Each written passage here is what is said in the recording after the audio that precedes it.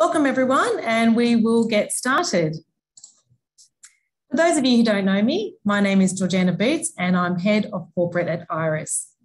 Joining me today is Tony Stevens from Business Health, and Business Health was established in 2000 with a team of uniquely qualified professionals located across Australia with global ability. Business Health works extensively with leading fund managers, insurance companies, broker-dealer groups, advisory practices and individual advisors, and offers the most comprehensive range of practice management solutions in the marketplace, and is well equipped to help businesses pinpoint their firm's strengths, weaknesses, capitalise on existing client base and increase your profitability. Last year, Iress embarked on a first-of-its-kind research initiative to understand the relationship between efficiency and profitability in advice practices. What we found was that 72% of financial advice businesses expect growth in the short to medium term, and only 6% of businesses surveyed will be operating in the same way as they do now. Further, legislation, compliance, and finding the right people still remain key challenges for businesses. Today, we're going to spend some time deep diving into what the research uncovered, as well as what the key takeaways are for advice practices looking to increase efficiency while improving your bottom line. Before we jump in, just some quick housekeeping. This session will be recorded and we'll be sharing the recording after this session. CPD points are available and will be sent out via email after the session.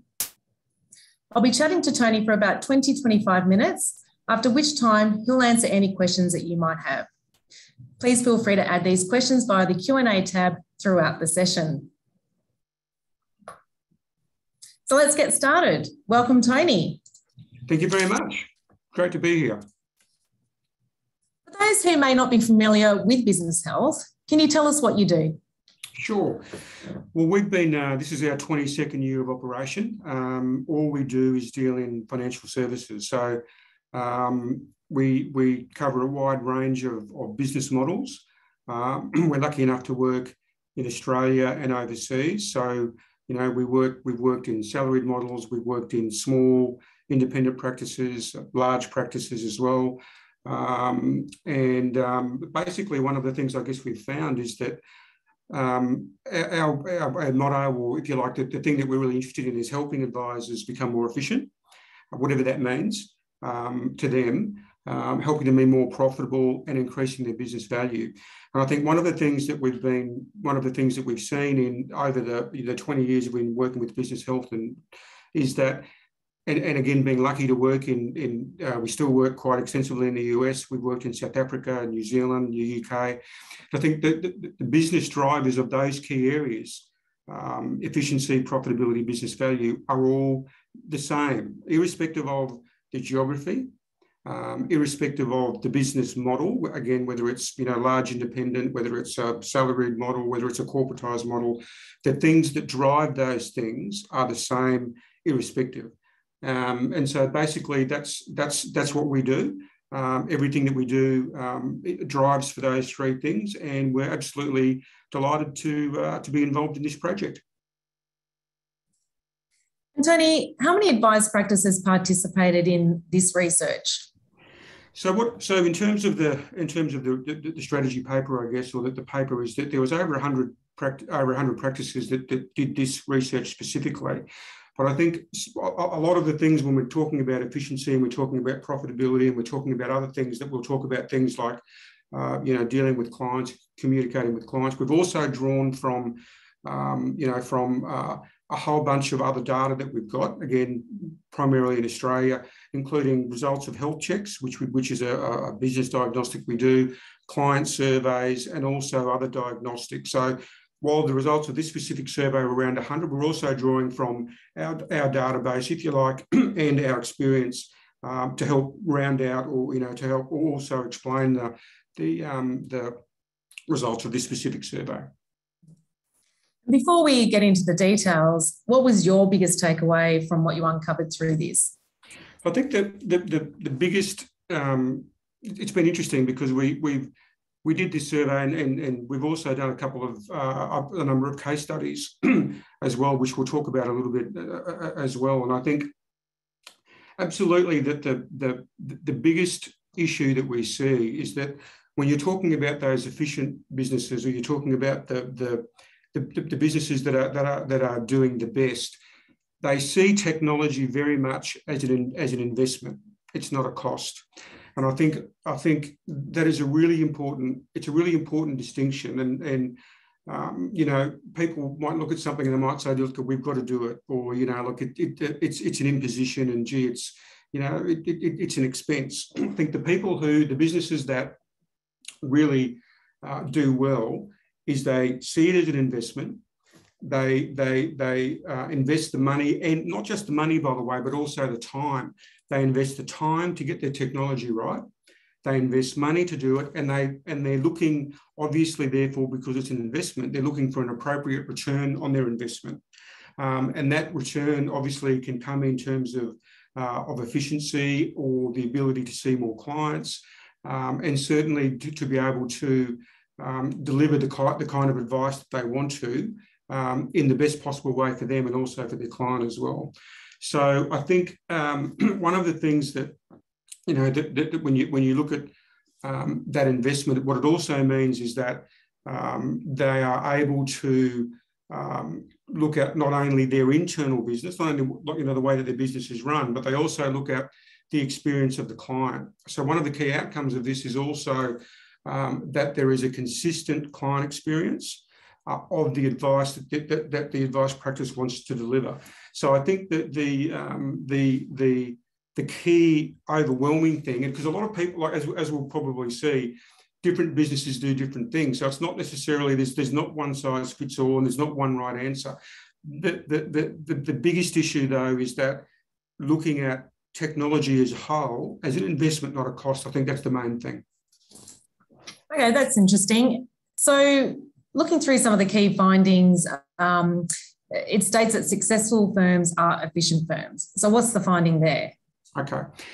So what's really interesting here is that I think when we talk to advisors about what does efficiency mean, I think a lot of the time people will go straight to some of the research findings here, which we'll go into a little bit, and that's how they define efficiency. And I think what we see is that the definition of efficiency can manifest in a number of different ways.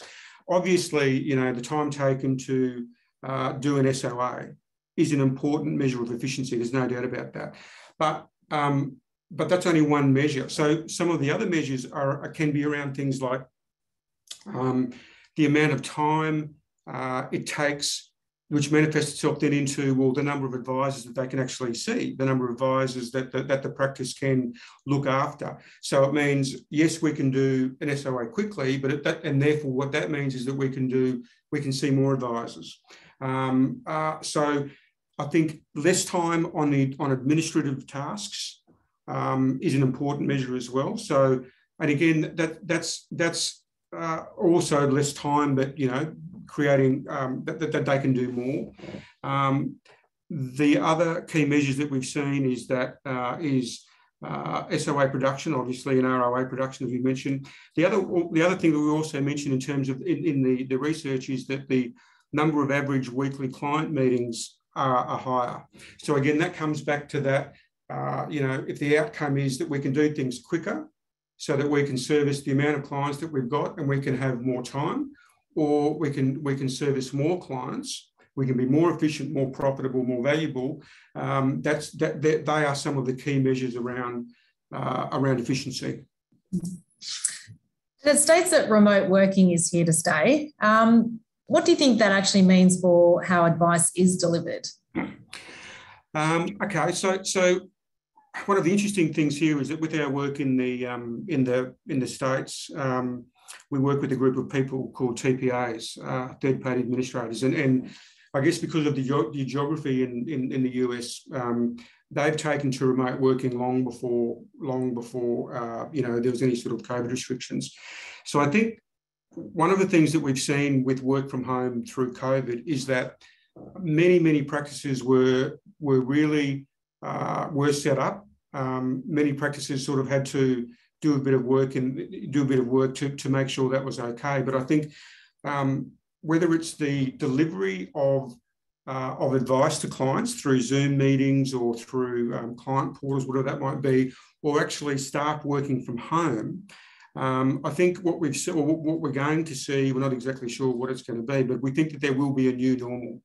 So we're seeing more and more practices that are allowing their staff, or even encouraging their staff, to work from home more often, if you like, only come into the office, a few times a week or whatever that might be.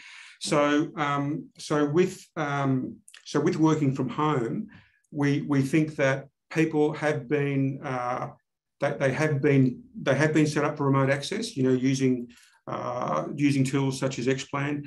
They are also using other tools such as Zoom, like we're on today. And I think that the working from home situation is something that's going to stay, as will be utilising technology to engage with clients, not necessarily the traditional feet under the desk and looking at people. It's also going to be, if it's convenient to the client, it's going to be delivery of client advice through those mediums as well.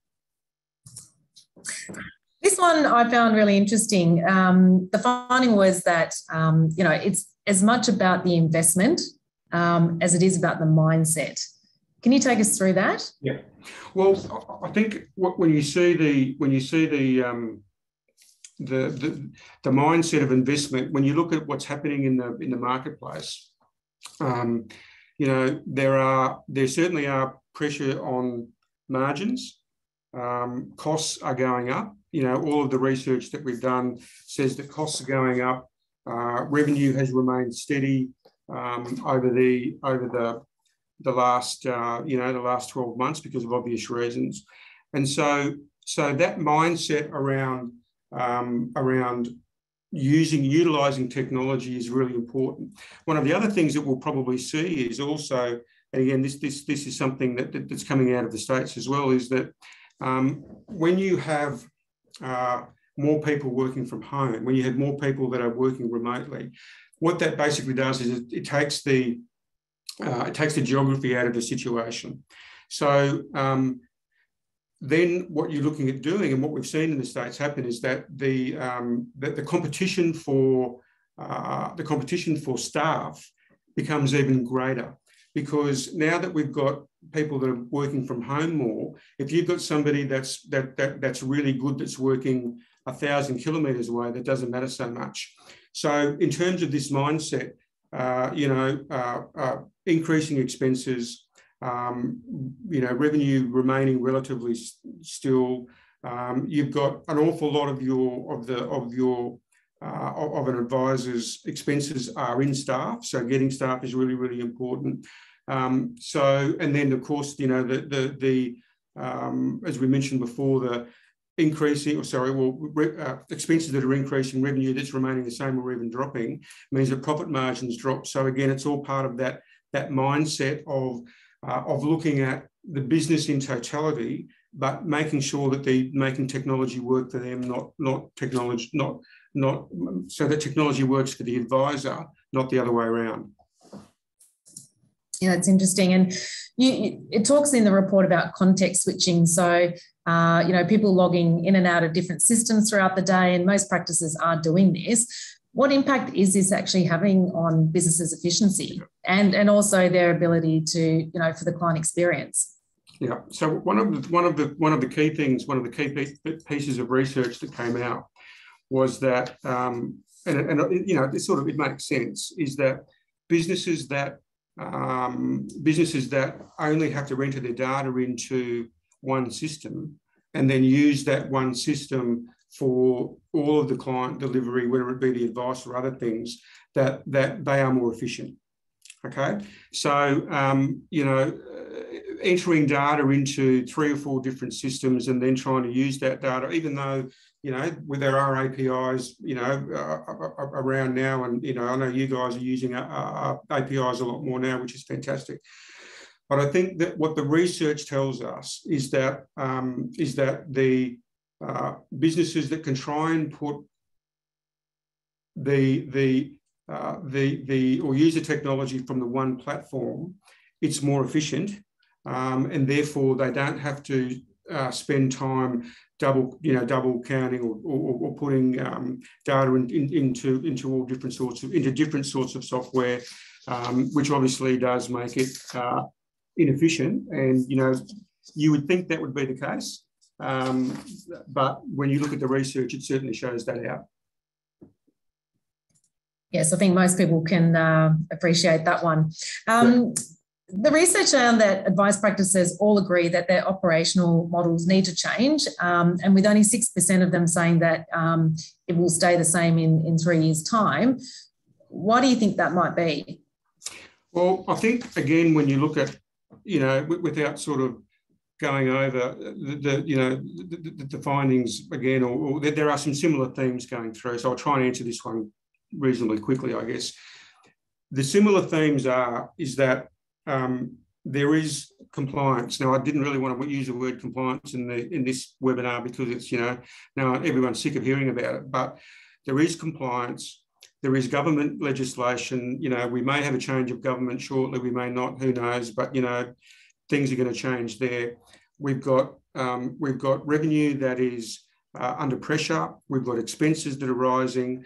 We've got, we're constantly trying to keep our good staff, trying to recruit our good staff. There is new software, new competitors coming into the marketplace all the time. There are new client engagement tools. There are new client portals.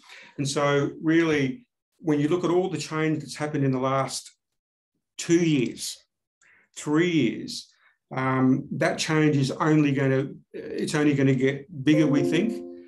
There is still going to be considerable change in the way that we do things. There is going to be increases in technology. There are going to be, we've heard about AI and blockchain, and I don't really know what those things mean, but it makes me sound smart. But there is going to be a lot of things happening.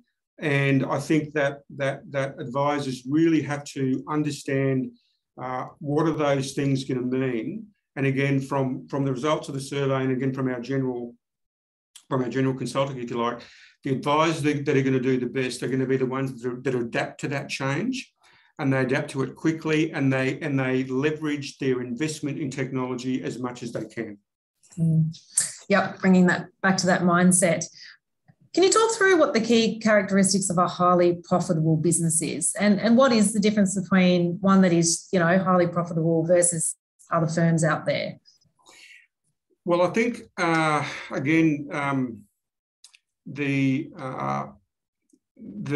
easy answer is profitability is a function of revenue and expenses. But I think, as I mentioned before, so when we go back and we talk about that investment in technology, we also look at like investment in staff. Now, all the stats that we've done here in Australia and overseas as well is that staff is the biggest cost, if you like, is the biggest item on the profit and loss statement.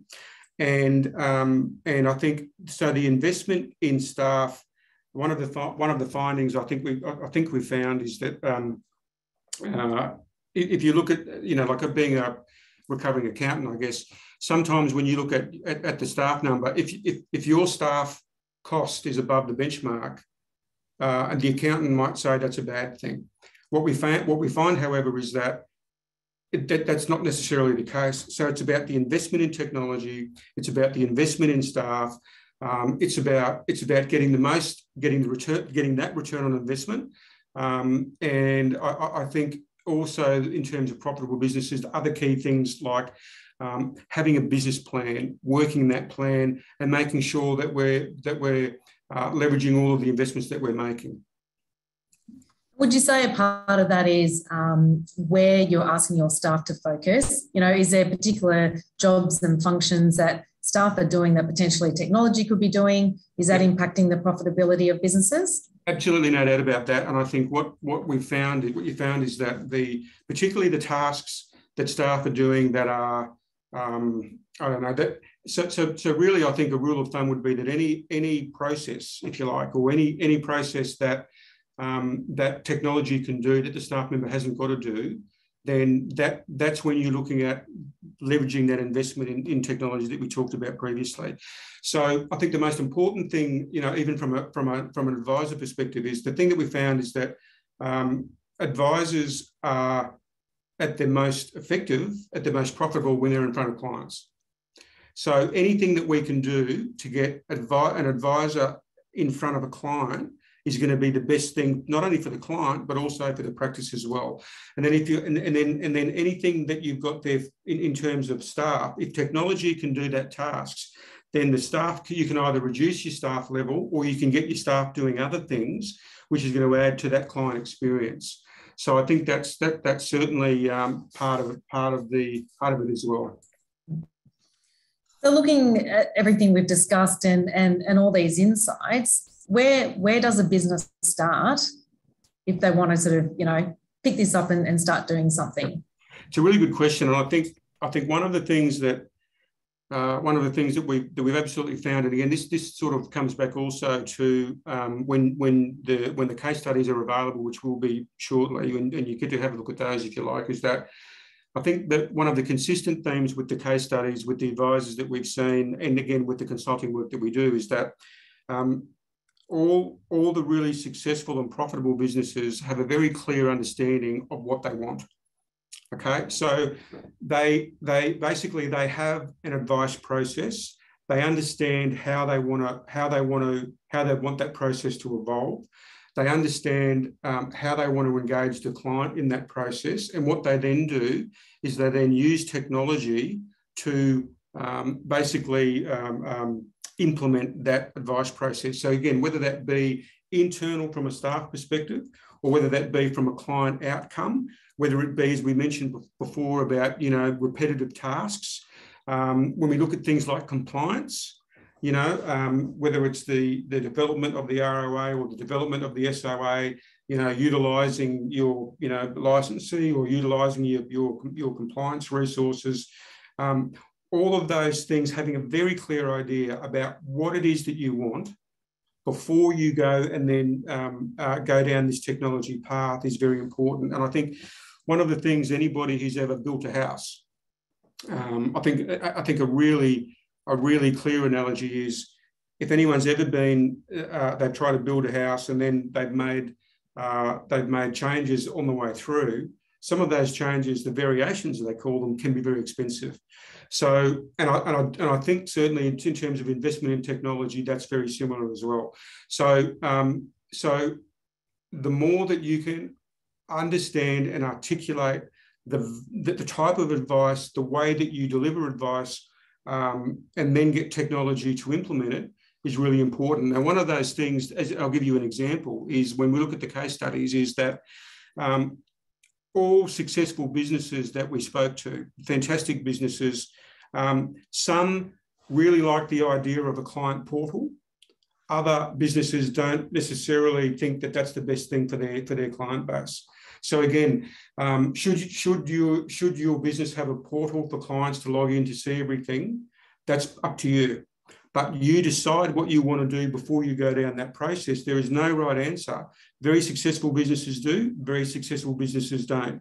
Doesn't matter. But the most important thing is to understand what it is that you want first. I think that would be for me, get the plan right, understand what your process is, document that process, and then get the technology to implement that process in the most effective and efficient way. So if practices are wanting to look at some tools to help them sort of go through this process, what can you offer in relation to that? Look, we've got a few tools, and I think for those of you who haven't seen us, I'll just go through a few quickly. We've got an online diagnostic product called a Health Check.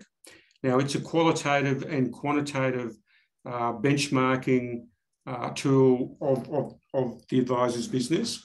And I think one of the things that's important here is sometimes, in terms of the technology and other things, there's so many different areas that it sort of looks at. When it goes into client management, it goes into the business plan, it goes into staff. So what we try and provide is an overall view of what the capabilities of the business are at the moment, because it could be that there might be some things you need to do. As an example, you know, what kind of data do you keep on your clients in the database? Doesn't matter how good or bad your CRM is. If the data isn't there, it doesn't matter. So some of those sorts of questions are important. We have a client survey. Now, our client survey is it's independent and it's anonymous. So basically, you as the advisor send out the survey to your clients. They then respond. We don't know who responds. You don't know either. And it's really, if you're looking at, you know, is my advice being delivered well, efficiently? Are my clients appreciating it? There's no better way. There is no other way to do it than do a client survey. We do a benchmarker, which is financial benchmarks only, which again can help you look at things like your key drivers of efficiency around numbers of staff, numbers of clients, clients per advisor, those sorts of things. And then what we've also got is a staff survey. So if you're looking at things like transitioning from all in the office to work from home, how are your staff feeling about it? You know, what do they really think? Again, that's confidential and anonymous as well. Again, it can be a very, very good tool. So they're just some of the tools that we provide. Obviously, there's other tools out there that you can look at as well. But I think it's important that you have an overall understanding of your business and where you want to go before you jump in and make that investment in technology. Yeah, absolutely makes sense. I'd like to, on top of that, mention that, you know, if you'd like a technology health check with the systems that you're using through Xplan or APIs, please contact your Iress representative and we'd be more than happy to go through that process as well alongside, Tony, your business tools.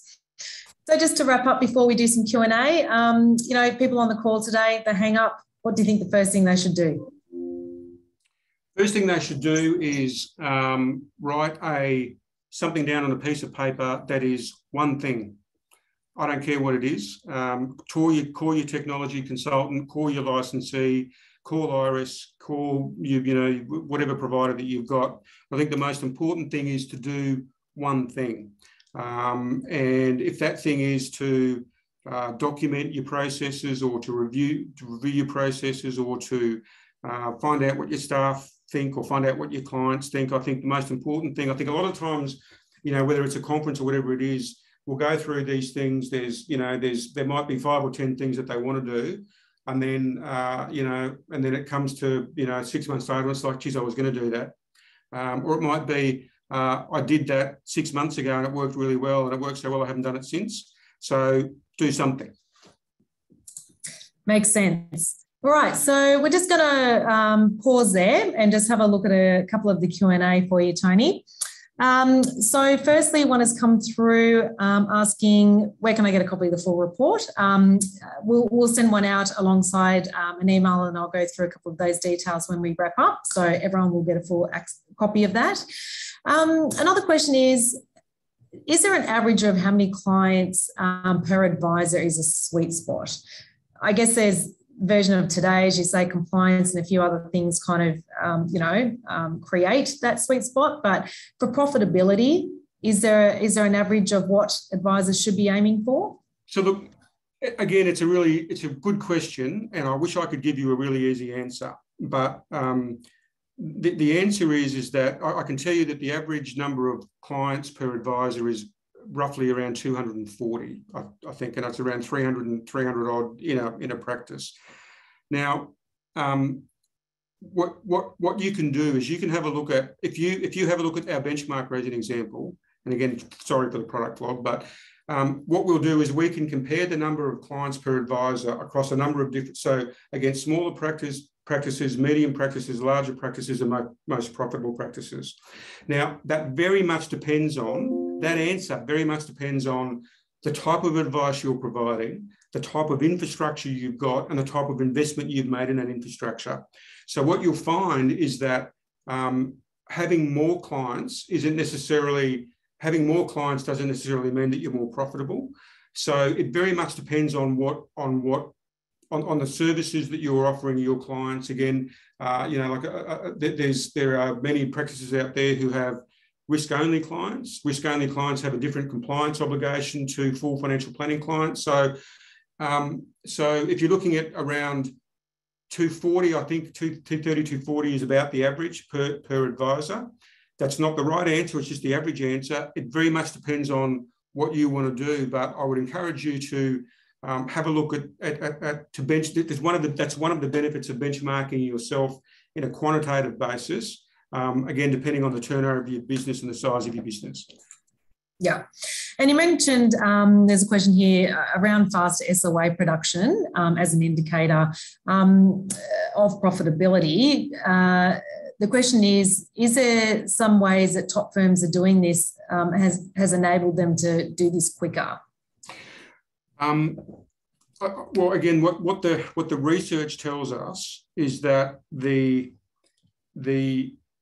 how can I say this? The more mundane steps in the process are handled by workflow processing, right? So I think Iress, I think, call it threads. So basically, it's basically, and we'll talk about in the case studies when they come out. One of the practices that I spoke to have over 100 threads, different threads in their business. Okay, now, again, is that the right thing? Not necessarily for your business, but the absolute key to it, the absolute key is having a very clear understanding of what you want your document to, what you want your SOA document to look like, how the data gets into that. Again, whether it's, some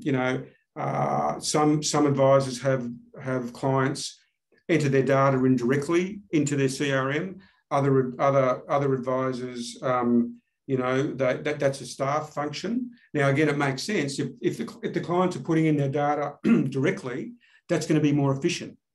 That doesn't mean it's the right thing, but that's just an example. So again, any of those mundane areas, those mundane tasks that staff are doing, automate them as much as possible. And I think the other thing then that we've seen is that in terms of that workflow processing and those threads is having a very clear expectation about when tasks are due, and then managing those tasks is also an important component.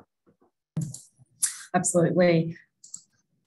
We don't have any other questions on the Q&A, so I think that's all we have time for today.